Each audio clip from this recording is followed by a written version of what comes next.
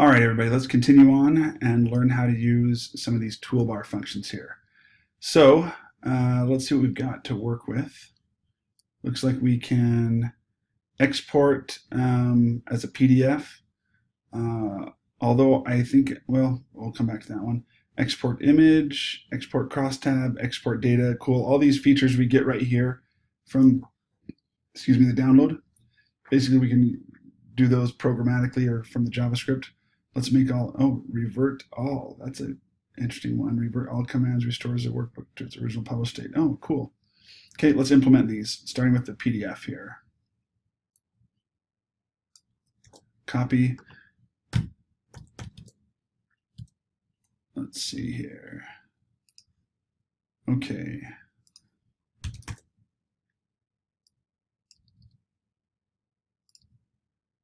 All right, let's make ourselves a new row of buttons. Call this export PDF. Copy, paste. Viz. Now, do we have this object created? Something that we're going to run into a little bit of trouble with. This Viz object gets lost every time we switch back and forth between worksheets and dashboards in the workbook. So first of all, where is Viz? Right here. Okay, it's created in init Viz. Let me show you what I mean. If I'm guessing correctly, it'll work as long as we use it immediately, but not if we use any of our other buttons first. Let's find out.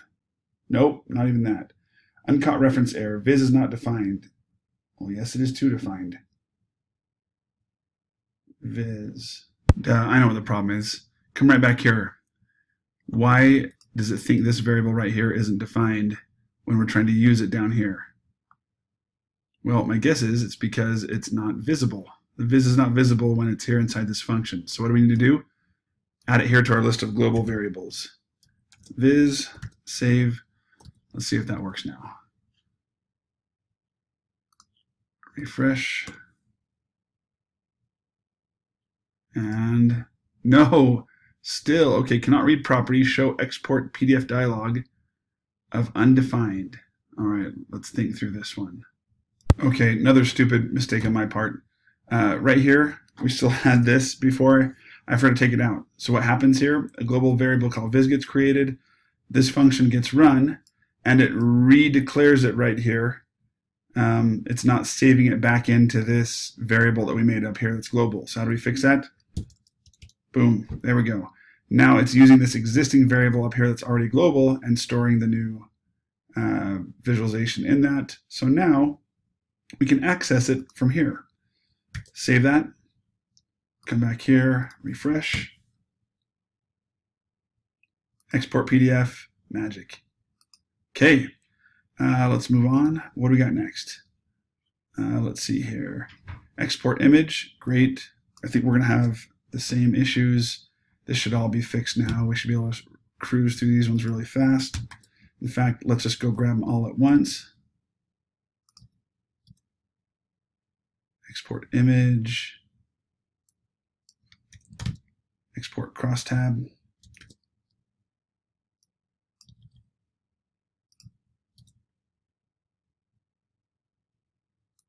Export data.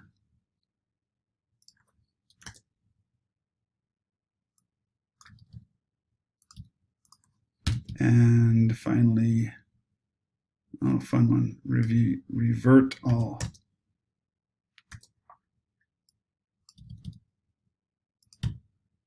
Okay, let's make some buttons. I need 4 more, 1, 2, 3, 4.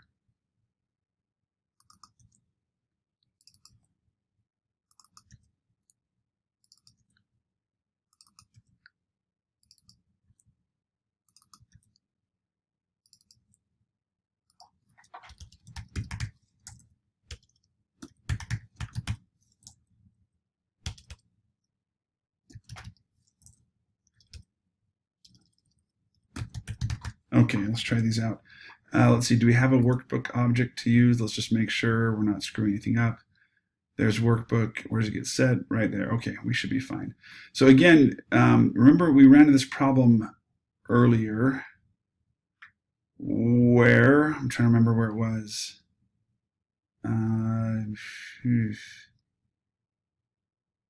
We lost our, when we switched sheets, that's when it happened. We switched to map tab. When we switched back and forth, workbook.activate sheet, we were running this problem where we were losing the active sheet object right here. So that was making life difficult for us. And how did we fix that?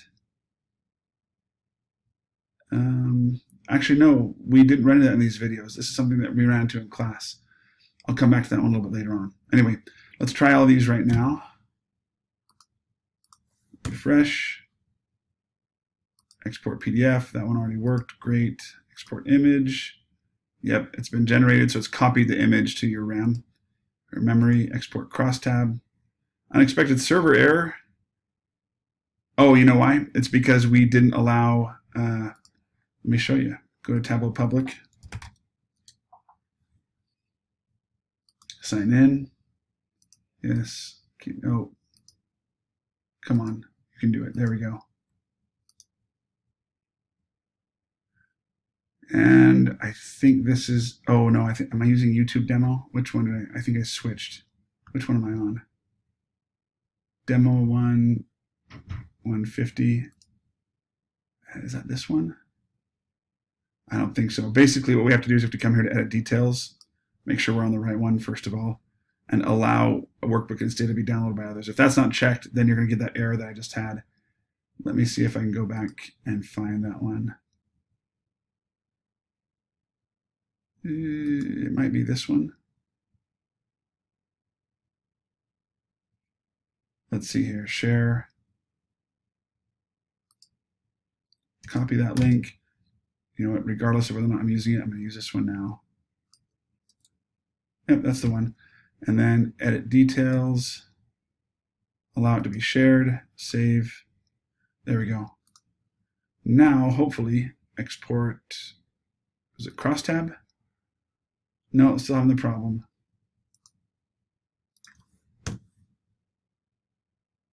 How about data? There we go. I think I just need to refresh the page. Cool. Get rid of that one. Crosstab has been generated, so we have to paste now into like an Excel document, or download as an Excel document. Revert. Well, I guess that one's not going to work until we do some other stuff. Let's go to map view. Let's do some filtering. Oh, I can't. Oh, here, by the way, here's what I was talking about. See this error right here where it said, hey, you can't filter. Well, it's because you're not on the original sales view. I still can't filter. Why? Because back here, this active sheet gets lost when we switch from workbook to workbook. So it needs to be reset. So a time to do that would be before, well, there's various ways to do that. We could run it here after we switch to a new workbook, or let's do our technology, no, our map filter right here. I can put it back in here at the beginning and reset active sheet so that this range filter will work. So let me refresh that one. I'm going to go to map view, filter range. There we go. And now it works because it just lost the active sheet in memory. Anyway, okay, that's it for toolbar functions. That's what it was.